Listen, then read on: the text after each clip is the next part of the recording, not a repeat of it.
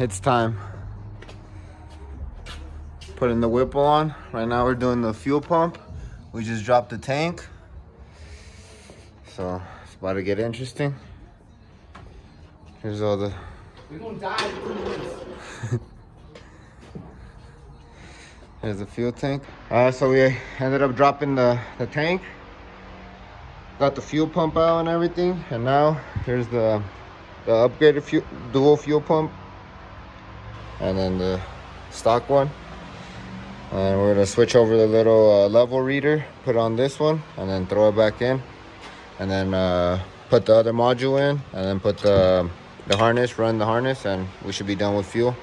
All right, we just finished up swapping over the sending unit. This is the stock one from my 2016. Now this is the 2021 module with the 2016 sending unit. So pretty much now just reverse the steps and install it. So now it's a little tight. We're running the harness. We just tapped it for the extra relay. And we're gonna run it down and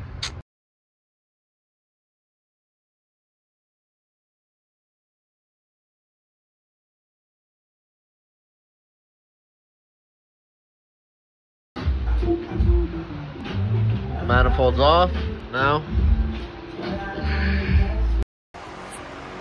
So after routing the harness and the fuel pump and everything, getting everything installed, now we're gonna actually install the actual head unit, the full supercharger.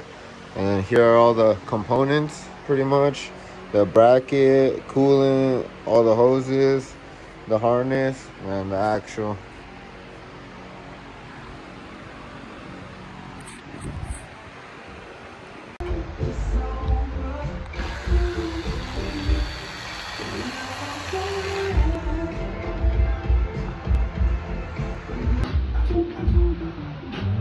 manifold's off now.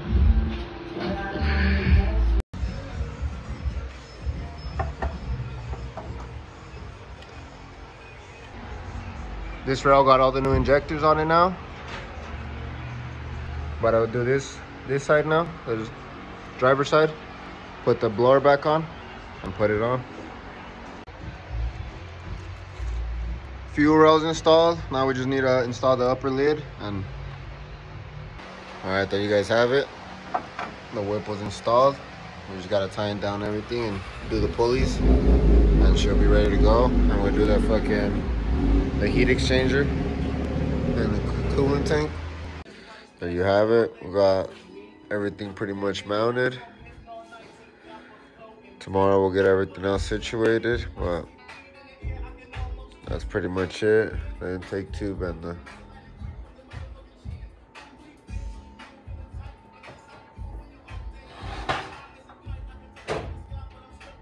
Alright guys, we're doing the headers. Just took them out. So next we'll be putting the long tubes, the 2M fabrication long tubes, and got the header installed.